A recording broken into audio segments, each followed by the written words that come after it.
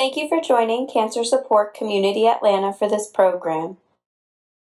Please visit our website, cscatlanta.org, for a complete list of live and recorded events. We invite you to sign up for our newsletter to stay connected to all future programs. And without further ado, I'd like to introduce Blair. Blair is an oncology dietitian, and she is the oncology clinical nutrition coordinator here with Northside. Blair and I came up with this topic and kind of excited to set the record straight on a couple things, answer questions, and y'all join us today. So as I said, feel free to ask questions at the end, or if you're worried you're going to forget your question, feel free to put it in the chat and we will circle back to it at the end. But thank you, Blair, for joining us. I'm so happy to have you here today with us. Thank you, Lauren. I'm so happy to be here today and welcome everybody. So glad that you joined us for this topic that is actually, it's multiple topics that can be a bit controversial, but I want all of you to walk away just feeling a little bit more free with your nutrition, a little bit more relaxed based on your knowledge, because it's all science-based, evidence-based, because many of us have a lot of well-meaning families, friends, even physicians and nurses who provide nutrition recommendations that are not backed by evidence. And so I hope that you all leave this just feeling a little bit more free and a little bit more armed with knowledge going forward in your nutrition journey. And at this point, I'm going to go ahead and share my screen and share that presentation. If you don't catch everything on these slides, do not worry. Lauren will be sending them out later as well. And as Lauren said, this is being recorded, so you can go back and if you happen to miss anything, you can go back and review. So I'm going to go ahead and share my screen. Okay, wonderful. All right. So again, my main objective for today is for you all to walk away armed with knowledge, but I also pulled 4 common nutrition questions that I get oftentimes as a dietitian and my team gets surrounding nutrition for cancer patients. And these are just questions we get asked all the time. We get asked if sugar feeds cancer. We get asked if organic foods or conventional farmed foods are better. We get asked if patients can eat soy foods, and also what type of diet should patients follow in efforts to reduce cancer risk or recurrence. So number 1, this is probably the hottest topic, the most controversial. Does sugar feed cancer? So let's dive into this one. So first and foremost, I want to just talk about what is sugar. When a dietitian hears that you've eliminated sugar from your diet, automatically red flags fly. Because when I hear sugar, I think about those complex carbohydrates, the dairy foods, the whole grains, beans, fruit, vegetables, because I know as a dietitian that all that breaks down into glucose and all of that breaks down into sugar. So when my patients may be saying, oh, I'm just trying to avoid cookies, cakes, Coke, that sort of thing, that's a different story. And we'll talk a little bit more about that as well.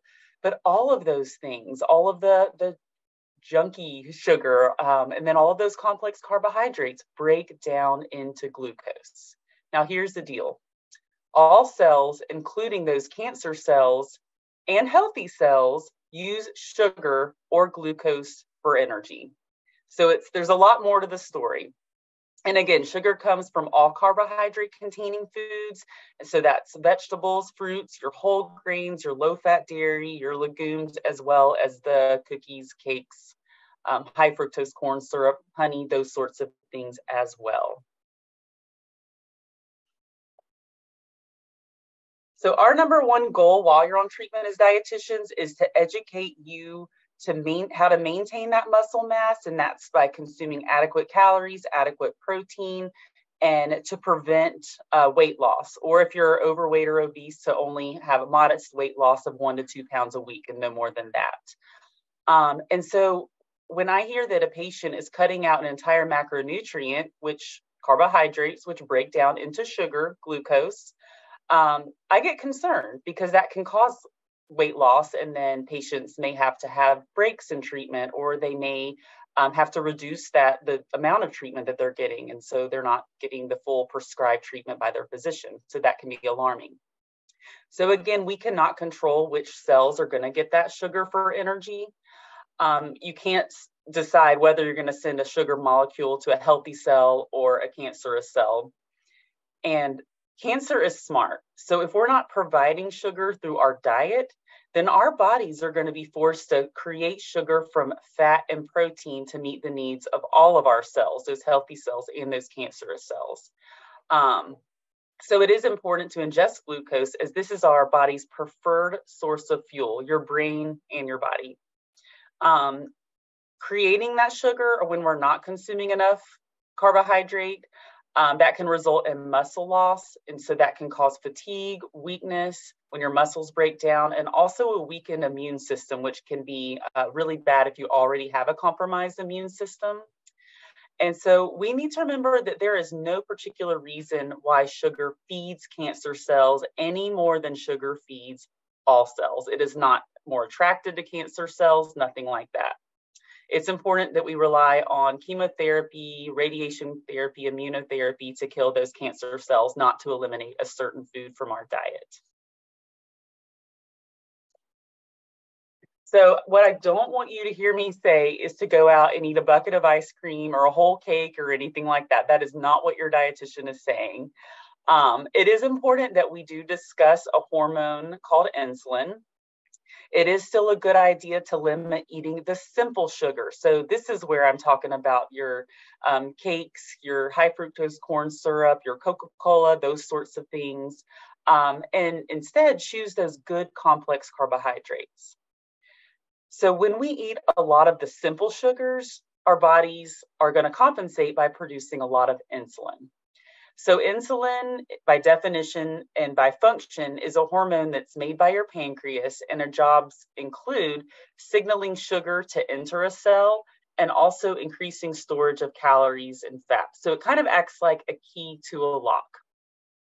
So insulin functions by telling all cells to grow. And so that's both your healthy cells and your cancer cells. And so it's not good when our body produces too much insulin. So our goal is to avoid excess insulin production. Okay, so you can do that simply by avoiding ingesting large amount of simple sugars or large amount of simple sugars by themselves. And I'll explain that in a little bit more detail. So again, how do we handle the situation? Again, do not avoid all carbohydrates. These are some of the most cancer-fighting foods. And the best sources for healthy complex carbs are those fruits, vegetables, your whole grain, your beans, lentils, all the foods which appear to fight cancer best. So in that fiber, which is in all of these foods, actually prevents the blood sugars from spiking. And so your blood sugar is going to be more like a slope instead of a mountain, if that visual makes a little bit more sense to you.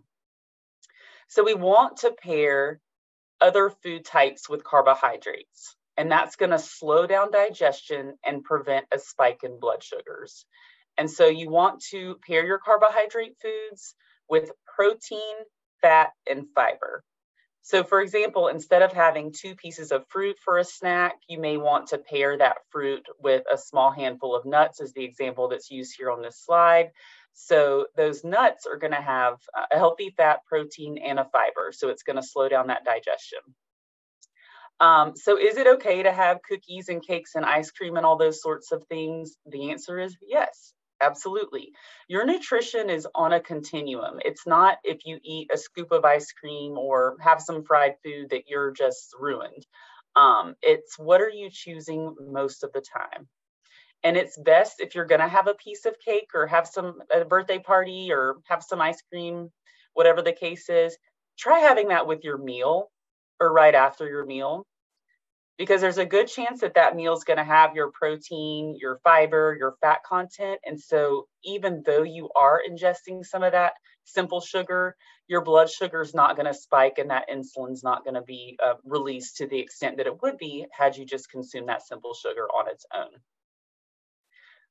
So complex carbohydrates are broken down into basic sugars before they're absorbed But again, that digestive process is just going to slow down because of the fiber, the protein, and the fat. Another thing that's not on this slide is I get asked about a lot is juicing, okay? So if you think of a piece of fruit and you think of fruit juice, the amount of insulin that your body produces after eating a piece of fruit is going to be much lower than just drinking a cup of fruit juice, because in the process of juicing, the fiber of the fruit is removed, and that's not a good thing. So juice is going to cause your blood sugar to spike, whereas eating a piece of fruit containing that fiber is going to cause the blood sugar to go up a little bit more slowly. So we recommend eating whole fruits as opposed to juicing or juices. So something else that's important to remember is paying attention to your nutrition facts label. And we're going to talk a little bit about added sugars here. So the definition of added sugars is sugar that does not occur naturally in a food. So for example, bananas and apples have that natural fructose, that natural sweetness that's already in that. But added sugar is added to a product to enhance the flavor or as a preservative, and it does not automatically naturally occur in that product.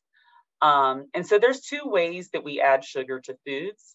Sometimes we do it ourselves. If you have coffee in the morning, adding some sugar, adding some honey to your tea, that is added sugar, and we're doing that ourselves. Also, the other way is added by food manufacturers to processed or prepared or packaged foods. So 75% of packaged foods have added sugars, and they're not always the foods that we think they're going to be. For example, I was looking at some crackers the other day and some cereals that did not taste sweet. However, in looking at that nutrition facts label, I noted that there was a lot of added sugar. And so anytime you buy any packaged foods, just make sure to be mindful of that nutrition facts label to see if there's added sugar. And the average American eats 22 teaspoons per day of added sugar, which adds up to an additional 70 pounds of added sugar per year. And this is actually twice the amount recommended by the Dietary Guidelines Advisory Committee. So they recommend that we limit our added sugars to no more than 10% of total calories. So if we're following a 2,000 calorie diet, then 200 calories from added sugar would be the upper limit. And there's 4 calories per gram of sugar or gram in a carbohydrate. And so the upper limit, or the highest amount of added sugar that any of us should be eating is 50 grams a day. Okay, so that's 12.5 teaspoons. And again, as it says here in this statistic, we're eating 22 teaspoons, so about double. So if you'll put your attention on that nutrition facts label there on the right side of the slide, and go down to the circled portion, you'll see that total sugar says 12 grams, but the added sugar only says 10 grams. So all that means is that 2 grams of those sugars occurred naturally in that food product. So this here happens to be yogurt, and I'm assuming that this is a flavored yogurt because it has 10 grams of added sugar. So it looks like that was added in efforts to sweeten that yogurt even more. So just be mindful of the nutrition facts label, and that if you are consuming approximately a 2,000 calorie diet a day, to consume no more than 50 grams as an upper limit. We should actually be consuming a lot less than that. Okay, so here's another aspect of sugar feeding cancer is sugar and PET scans. And so patients, when they're taking their PrEP solution and they go in and have that PET scan, they see the glow on the screen. It's not that glucose is only reaching the cancer cells or those cells that light up. That's not what's showing. So what's showing on that PET scan is that hyperactivity or that hypermetabolism or higher metabolic rate of those cancer cells. That's what's being detected, is the metabolism. They're just simply more active. They're not taking up sugar any differently. They're just dividing more rapidly. The Mayo Clinic has done a lot of research on this, and I believe I included that in my resources at the end if y'all are interested in learning a little bit more about that. And they just say that cancer cells are just more active than healthy cells. But increasing sugar intake is not going to speed up that cancer cell growth, and decreasing sugar intake is not going to decrease your cancer cell growth. So a helpful comparison when considering that metabolism is our cells use sugar the same way that cars use gas. So those normal healthy cells use a reasonable amount of, we'll just call it gas or sugar, but those cancer cells are gas guzzlers, but they all use gas. So your healthy cells are going to be your Prius. They're very fuel efficient, and gas guzzlers are going to be your semi trucks. During cell division, more glucose is going to be used, much like accelerating cars use more gas. But then after the division, it's going to go more back to an idling state using that less glucose. So cancer cells are like cars with the accelerator stuck to the floor, and they use glucose at high rates because of the faster division. They divide faster than the normal cells. This is why you're going through chemo, radiation, immunotherapy treatment, is to stop the cells from dividing, and we can't control which cells, once again, are getting the glucose. So sugar summary, I'm just driving this home because I've said it multiple times. No food component, so no macronutrient, micronutrient, molecule, including sugar, can cause cancer by itself, nor can it protect you against cancer by itself.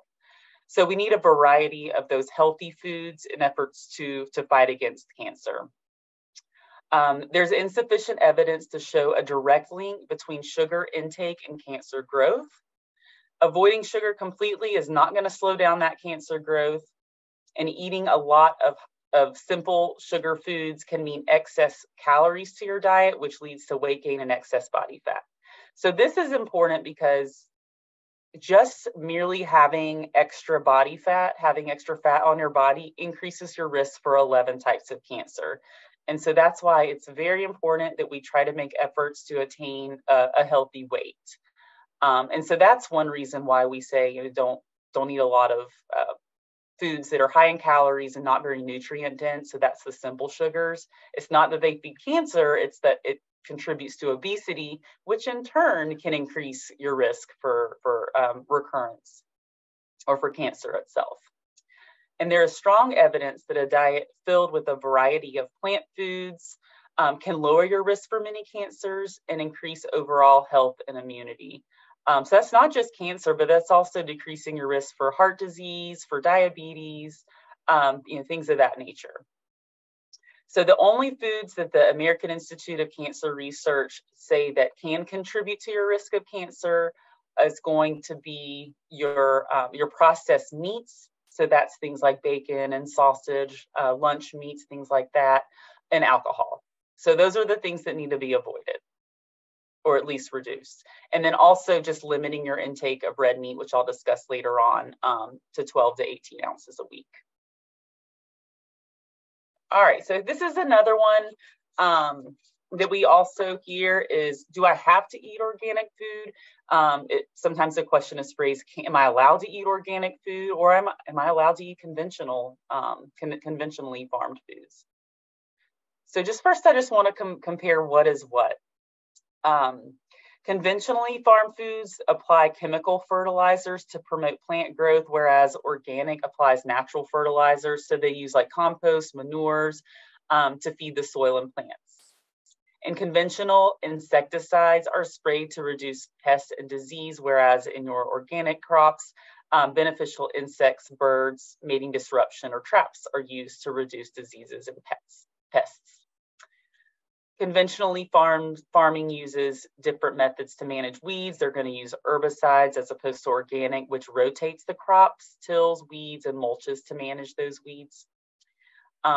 Conventionally farmed products may give animal antibiotics, growth hormones, and medications to prevent disease or spur growth, whereas organic gives animals organic feed, outdoor access, and they do rotational grazing. They give the animals a balanced diet, clean housing, all those types of things to minimize disease. So this is a big misconception that sometimes people think that organic foods are pesticide free, but that's actually not the case. You just have to do your research on where things are coming from. And regardless of whether you choose conventional or organic foods, our food supply in the US is regulated and it is safe. The amount of pesticides that you would have to ingest to be problematic would be much higher than the limit that is established. So you don't need to worry about that, even with conventional foods. So there's no strong evidence that organic fruits and vegetables are going to provide more protection against cancer than conventional foods. There's been no consistent evidence organic food is any more nutritious. There may be scant amounts more of various vitamins or minerals, but it's not a whole lot more than conventionally grown foods. So what is important is that I don't care if they're organic or conventional, but that you are eating not just fruits and vegetables, but a wide variety of fruits and vegetables, because different antioxidants and different phytonutrients that are found fight against cancer in different ways. So just important that we consume a variety. So it's not whether it's organic or conventional. So some people do choose organic, and there is absolutely nothing wrong with that. If you can afford it, it tends to be a little bit more expensive. Even though there is pesticide, they are lower than conventionally farmed foods. There's lower amounts of synthetic food additives, oftentimes better stewardship of natural resources like land and water, and also better stewardship of human resources, so more socially considerate of working and labor conditions of laborers, the needs of the rural communities and health of consumers. That's not always the case. It's just, again, important to research where your food's coming from, because some farms that are conventional treat their workers with the utmost respect.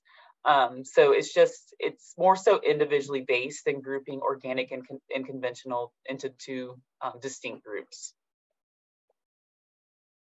So again, I just want to discuss a little bit of what you might see on a label and what the qualifiers are in order for somebody to put that USDA organic seal on their label.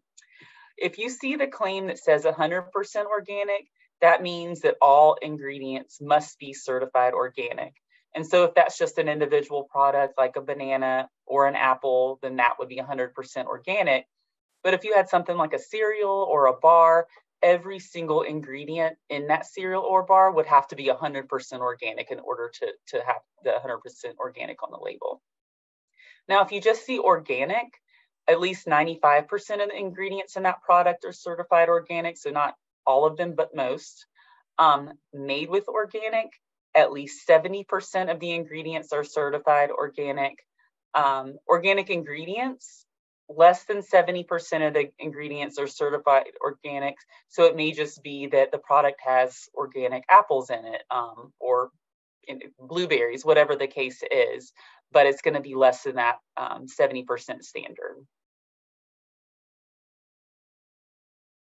So again, buying organic may be what you want to do. It may make sense for you, but just so you know that the research does show that eating a wide variety of plant-based foods while maintaining a healthy weight, being physically active, being hydrated, that's what's really going to matter in the long run with cancer prevention. If the higher cost of organic foods is a concern, you can use what I'm going to show on the next slide. The Dirty Dozen and Clean 15, I'm sure many of you have heard of it, but the Environmental Working Group comes out with this on an annual basis, and it's just a guide, a practical way to buy organic or to choose what foods that you're going to buy organic. So this is, again, you're going to get this slide, but this is the Dirty Dozen and the Clean 15. And all this means is that the Dirty Dozen is going to have the highest amounts of pesticides, and that Clean 15 is going to have a much lower amount of pesticides. And it is important to note that this is just for conventional foods. And so you're not going to see organic foods reflected here because, as you now know, they contain pesticides as well. So I can't tell you where organic apples are going to end up on this list, but this is just based on conventional, and it shows you what has the highest amount of pesticides versus a lower amount of pesticides. All right, next topic, is soy safe? All right, so just a little bit of background, most of the research that has been conducted on this subject was geared toward breast cancer patients, not quite as much as with other hormone cancers. Um, and the current consensus and research among the health experts who study soy say that it is completely safe for breast cancer survivors to eat these foods. And some studies are even suggesting that soy is protective against breast cancer recurrence. So not only is it safe, but encouraged. Um, and again, like I said earlier, there's less research regarding soy and other hormone-related cancers, so your prostate, endometrial, ovarian. But the studies that are out there suggest that the soy foods are safe for these people too. So the confusion lies in the structure. Um, Phytoestrogens is one term that you're going to hear me use a little bit. Some soy nutrients, the isoflavones, have the chemical structure that look like the estrogen found in a woman's body, but that's not what it is. Isoflavones are not the same thing as female estrogens. They do bind to the body's estrogen receptors differently, and they function differently. So that's important to remember, that it's not the same thing. Avoidance was initially recommended because there was a misunderstanding about the potential effects of phytoestrogens and hormone-sensitive cancers. But here's the thing, most of the research was done in mice or rodents, and they metabolize soy foods differently than humans do. And so the research wasn't even accurate or applicable to humans. So now we have studies of survivors of breast and prostate cancer showing no harmful effects and potential beneficial roles as part of a healthy diet. So in human studies, there's a clear picture that soy is safe, and then a potential benefit is having soy as part of your diet. So the common consensus, again, is that soy foods are safe for breast cancer survivors. Some research is suggesting that it may even decrease the likelihood of breast cancer recurrence. Most health experts agree that the evidence is not strong enough to recommend that all women with a history of breast cancer eat more soy. So if you're not eating it now and it doesn't interest you, you don't have to start. That's not what I'm saying here either. To be honest with you, I don't love soy foods other than edamame, so I don't even eat it that much. But it goes to show that if you do enjoy it, then you are more than able to continue eating it. But you don't have to if you don't want to. So several large human studies consistently show that women they compared women who don't eat soy with women who regularly eat soy, and those who regularly eat soy do have a lower breast cancer risk. And then some studies also suggest that breast cancer survivors who consume soy foods have a lower risk of recurrence compared to those who avoid it. So studies have been conducted in both Asian and US populations, and this is important to note because, as many of you probably know, soy has long been in the diet of Asian people and Asian cuisines, but it is relatively new to the American diet. These studies are observational, so it's not always possible that the true connection with better breast health is not soy, but it's something that's related to eating soy, and I'll explain that a little bit in a minute. So it may not be eating soy in and of itself. And for example, women who eat soy foods may also eat less fried foods and more vegetables. They could exercise more. They could have just a healthier lifestyle in general. So it may not just be the soy that's being observed, the soy intake. So because of the concern around phytoestrogens in soy foods, some people, even physicians, have recommended that women that are taking tamoxifen should avoid soy foods. And for those of you who are not aware, tamoxifen is a medication that's used to treat and prevent breast cancer. They've been worried or concerned that soy might undo the estrogen blocking effects of the medication. However, there has been research done on this subject, and it supports the opposite conclusion. Soy foods actually appear to enhance or improve the breast cancer blocking actions of tamoxifen. So it actually is good for tamoxifen. A review of studies published back in 2019 pooled 330,000 human participants, they found that soy protein intake was associated with a decreased risk in the mortality of breast cancer. So the only food or beverage that is of concern when on tamoxifen is grapefruit or grapefruit juice. And I would just encourage you, if you're taking any type of medication, just ask your physician or your pharmacist, or look up whether or not grapefruit interferes with it, because it interferes with a lot of different medications. So many resources recommend to avoid grapefruit while taking tamoxifen. I would highly recommend that myself. There are no other foods known to have an interaction with tamoxifen. So people will ask, how much soy? I don't know a lot of people in the US that consume more than this, but moderate consumption, if you hear that terminology, is considered 1 to 2 standard servings of daily whole soy food. So that's not the soy protein powders, which are also fine, but that's not what I'm talking about here. Tofu, soy milk, edamame, and soy nuts.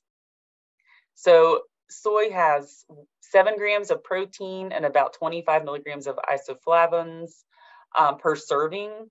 And 1 serving is about 1/3 of a cup of tofu, about a full 8-ounce cup of soy milk, 1/2 cup of edamame, or 1/4 of a cup of soy nuts.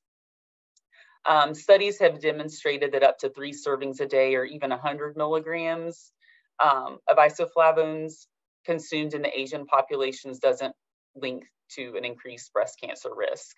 And if you're wanting to start incorporating soy, you can start small. You can throw some edamame into a recipe. You can have a little bit of tofu, try it different ways, just try it here and there and just see if you like it. But again, it's not something that I am forcing on anybody.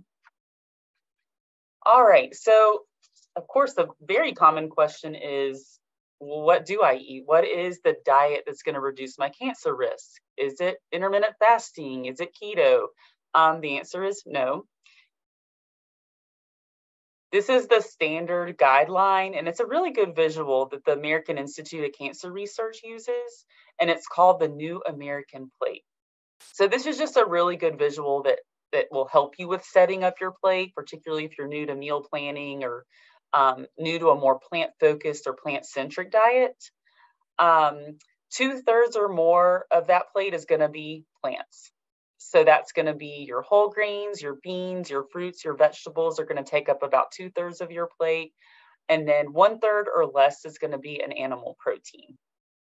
You also want 2 types of vegetables on that plate because, as I mentioned before, in efforts to get a variety of vitamins, minerals, fiber, phytonutrients, antioxidants, we need to be really varying our intake. And then that piece of meat's going to be about the size of a deck of cards, so about 3 ounces. And I do want to note, when you go out to a restaurant, it's probably going to be at least twice this size, if not 4 times this size. If you'll hear in 12, 16-ounce steaks, things like that, which are about 4 or 5 servings of protein. So this is just going to be, again, just a very modest amount.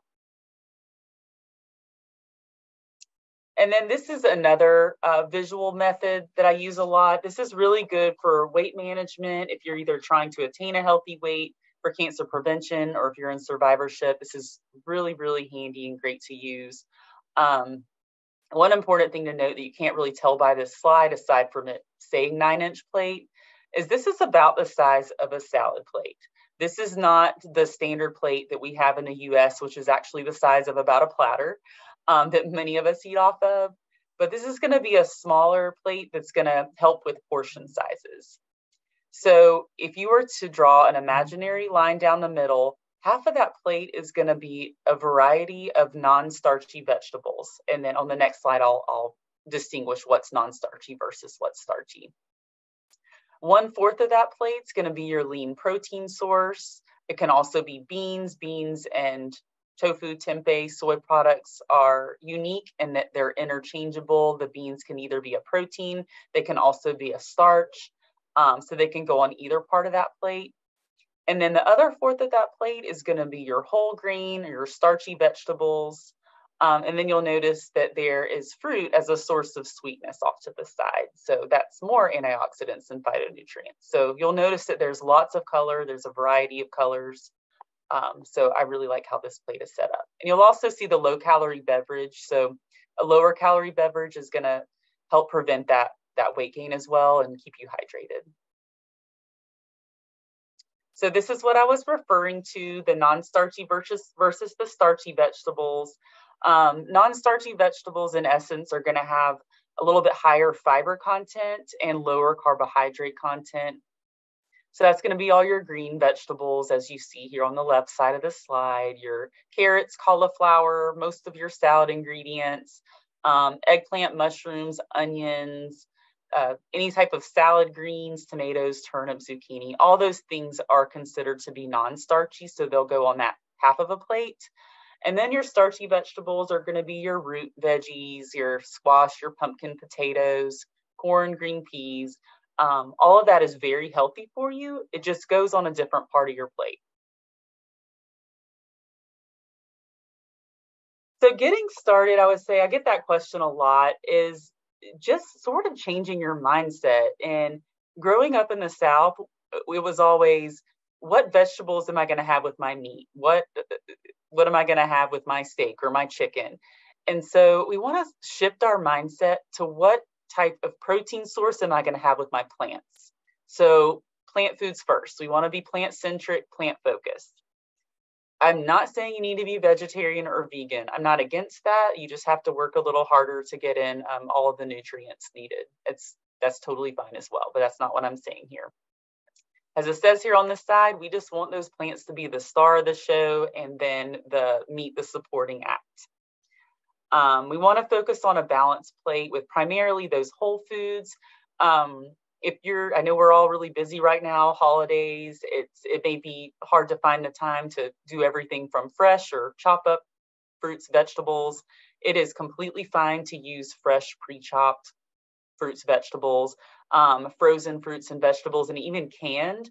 But I just want you guys to be mindful of that sodium content in canned foods. Now there's a lot of sodium-free canned foods. You want to look and see that it says no salt added on the label, because even if you see reduced sodium, it sounds healthy, doesn't it? Reduced sodium, and it's healthier, but that just means that food product has to have 30% reduced from the original version. So that doesn't necessarily mean it's a low sodium food item. But most fresh fruits and vegetables that are frozen, unless they have like butter sauce or cheese sauce, they're going to be low in sodium. And so those are completely fine to use, and particularly when you're busy. And so just getting started off, you don't have to go completely change overnight. Maybe just incorporating a couple of meatless meals. If you can do vegetarian chili, just lentils, something like that, once or twice a week, that would be fine. And then just look at what you're enjoying and what your family is enjoying, and just try to visualize and plan how you could add more plants to that dish. So if you do omelets for breakfast on Saturdays, you could maybe add some onions, tomatoes, spinach, and jazz it up in that way. With my smoothie, I like to do spinach or kale, cucumber. And my daughter, I have a 3-year-old, and she'll actually drink it. She's not a big vegetable fan right now, so I in my own life have to get very creative in that way. If you really like, say, rice dishes, like my husband loves rice, you can add carrots, zucchini, and then just take out a little bit of the rice, and so you can kind of gear it toward more of the vegetables and a little bit less of those carbohydrates there. And then I mentioned the frozen and the canned. And if you're just having a very busy day or have lots of doctor's appointments, it's just really great to go ahead and have some of those lower sodium vegetables or fruits on hand in the freezer that you can just throw in the microwave or whatever the case may be. So just transitioning your plate, this is essentially how most Americans eat. This is the old American plate, very heavy on red meat. This is 8 to 12 ounce steak right there. So a lot of, again, that's 3-4 servings right there. There's 2 starchy vegetables, so there's no non-starchy vegetables. We already know that's a no-no. And so it's going to be really low in phytochemicals, antioxidants, and fiber. So we want to work on transitioning this plate. And just remember that guide that I showed you a little bit earlier on. So this is what we call a transitional plate. So if you're not quite ready to go full speed ahead to the plates that I showed you earlier, this one's a little better. We're getting warmer. You'll see that almost half of that plate is filled with green beans. So that's a non-starchy vegetable, but also remember we wanted 2 non-starchy vegetables, but we're getting better. It's a little bit smaller portion of red meat. That one's 4 to 6 ounces as opposed to the 8 to 12. So we're getting where we need to be. And then that, we'll just say that that's, I think that says it's brown. Yeah, seasoned brown rice. So that's a whole grain there. So we're getting there. So this is where we want to be. Once again, that's the New American plate. You'll notice that that piece of meat has shrunk even more. It's a leaner piece of meat. Chicken is going to be leaner than your steak. It has more than 2 types of non-starchy vegetables on that plate, as well as some brown rice, a good whole grain. So that's what we're going toward. And with that said, we do not want your plate to be boring. You can mix it up. You can get creative. This is a 1-pot meal here. This is a stir fry, and you can see that it looks like broccoli, onion, mushrooms, carrots, so lots of different vegetables, rice, and chicken. So this is the New American plate mixed up. So as you get more used to it and used to setting up your plate that way, you can definitely look into the 1-pot meals. And I did just want to show you that there's lots of sources here. So if you do have further questions, or if you want to research yourself, I like to research things myself. I don't always believe what I hear for the first time without going back and looking at the research. And so there's lots of sources here. So when that is passed out with the slides, I would encourage all of you to go back and read and to see what else you can glean from the research. And with that said, do I have questions? Yes. We do have questions, Blair. Sorry, did someone have, okay, Yeah, go ahead. Sorry, I noticed recently on canned products, it mentions sugar, but it also mentions sugar alcohol. And I didn't understand the difference. So sugar alcohol is going to be, it's non-caloric. And so it can also cause diarrhea too, just that is a side note. And so that's just added sugar. That's not, if anything that says ITOL at the end is going to be sugar alcohol. And so that's different. That's not going to be included in your added sugars. There's no calories there. It's not going to increase your blood glucose level. It's not going to cause more insulin production. Thank you.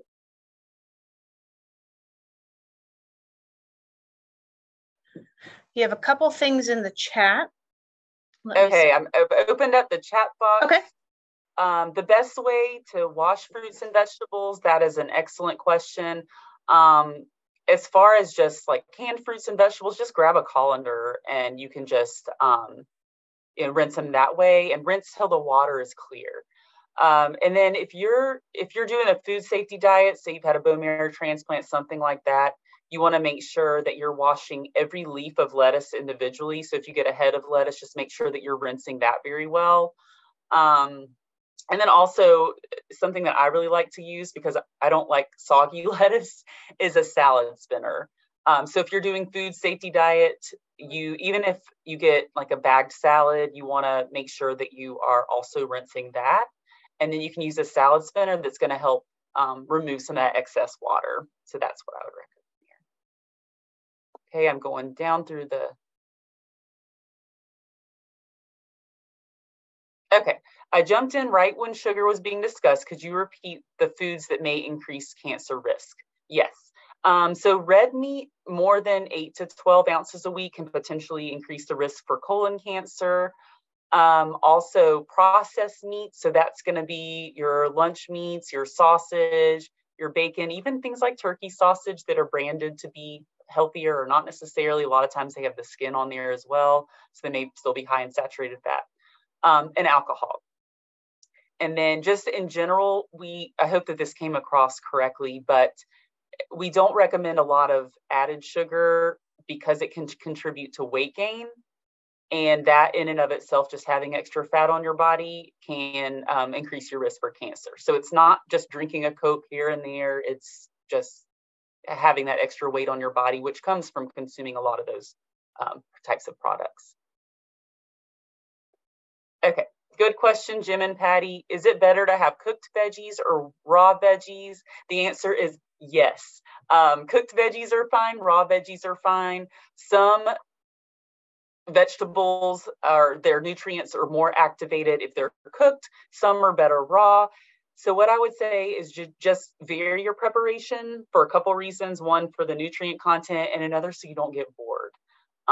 So I recommend both. I've been giving myself a break from really focusing on balanced nutrition during treatment because healthy choices turn my stomach. Am I losing valuable opportunities? Okay, I am so glad that you brought this up.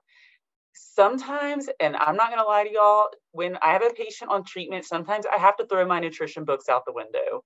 And I just have to say, what's my primary goal is that my patient maintains their weight and that good solid muscle mass. Sometimes my patients can only drink Ensure Plus and they don't like the taste, so they want to mix it with ice cream. And I say, let's do it. Absolutely. Treatment is many times temporary, particularly that chemo radiation therapy treatment. And so we just have to figure out what works. There's a lot of diarrhea, there's nausea, there's constipation. So there's certain fruits and vegetables my patients can't eat. And so absolutely, and nobody needs to be hard on themselves when going through treatment. It is a tough time.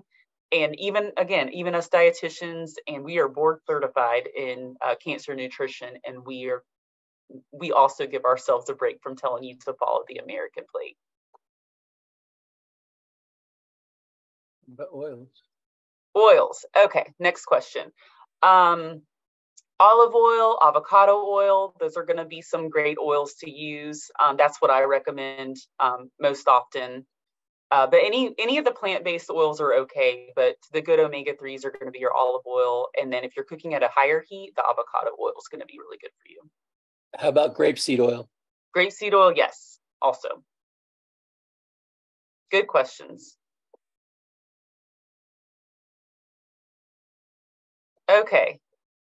How many eggs or yolks per week? So this answer research-wise changes on about a weekly basis. I'm sure that you guys have heard 1 to 2 eggs a week, no eggs a week. Now research is saying that the dietary cholesterol in eggs that we're consuming are not shooting up that blood level cholesterol. That's going to be more so your fatty foods, fried foods, triglycerides, and added sugars. So at this point, there's not a solid answer, but eggs are safe. I have patients to eat 1 or 2 a day, and I'm fine with that. Fish as a complement, what does that mean? I'm not sure what I said here, but what I might have meant whenever I said that was your protein foods are going to be a complement to your plant-based foods. And so instead of your fish, turkey, chicken, tuna, steak being that main our main focus of the meal, it's going to be your whole grains, your fruits, your vegetables.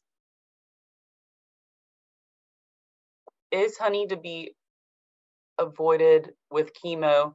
Not necessarily. Honey is an added sugar.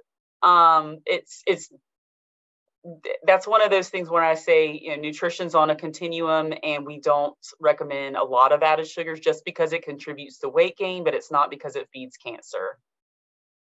Does decaf tea consumption have to be equaled with additional glasses of water? No. Decaf tea is completely fine and does contribute to your hydration.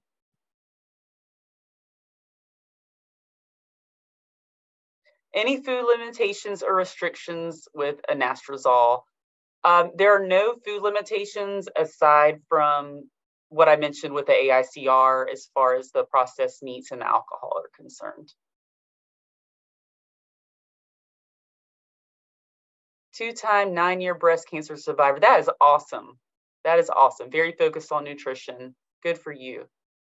Processed meats, I think I answered that. If y'all have further questions, just let me know. without nitrates. Okay, either way, no matter what, we want to avoid processed meats. The AICR does not have a distinction between nitrate or nitrate free. Tangerines interacting with tamoxifen, no, I have not heard that. I mentioned processed meat already. Yes, I'm glad that I could clarify some of these myths. That's great. Is tofu okay? If y'all had further questions, let me know. 1 to 2 servings a day is fine, as I mentioned. Okay, honey is something with bacteria. You don't want to do raw honey. I see what you're saying. I thought you meant in regards to the sugar content. Fiber supplements like Metamucil, that's fine. You can take Metamucil.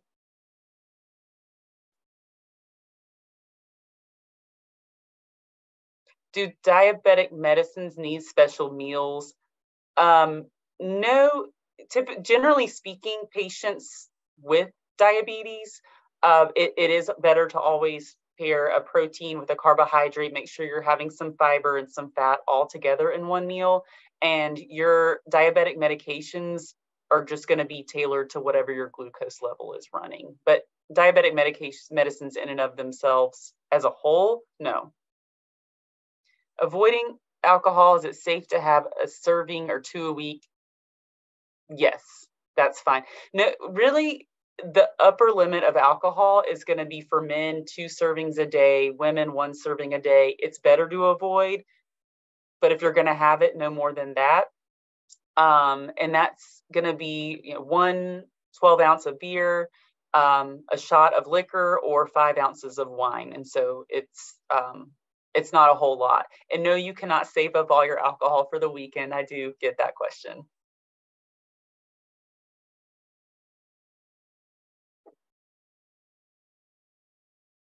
Okay, so I got a question about unpasteurized.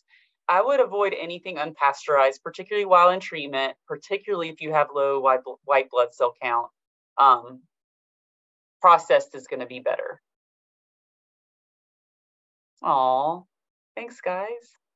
Well, thank you, Blair, so much for answering everyone's questions. Those were excellent questions, by the way, y'all. They are a good question. Blair, can you tell anyone, so this presentation, of course, is a great jumping off point, but if you're thinking you still have kind of some personal questions, Blair, how can one get connected to a Northside oncology dietitian? I am going to go ahead and put my email in the chat box, and I'm fine if something else pops up later. If y'all are welcome to email me, and also anybody in the Northside Hospital Cancer Institute, if you're still involved in any type of way, we have registered dietitians at your disposal. You can email me. You can also email outpatientnutrition@northside.com, and we will get you in the hands of a dietitian. And so, and again, everybody's different. Everybody has different side effects for treatment. We have a survivorship dietitian who all she does is survivorship. So you just let me know what you need and I'll get you steered in the right direction, or you can just email the outpatient nutrition email. Either one is fine. Well, thank you so much, Blair. So everyone take a minute if you need to jot down those 2 emails. We so appreciate you joining us and everyone logging on today. I want to go ahead and if you want to put on your calendar, on January 16th, Blair will be doing our next nutrition seminar on mindful eating. But everyone have a wonderful Thanksgiving with family, friends, or maybe resting at home. And we look forward to you joining our other programs soon. Thank you, everyone.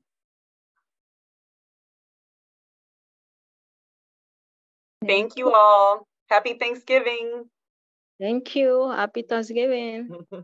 Thank you for joining Cancer Support Community Atlanta for this program. If you're interested in other live or recorded programs, please visit the online program tab of our website, cscatlanta.org, or follow us on Facebook. We'll be sharing additional information on upcoming programs.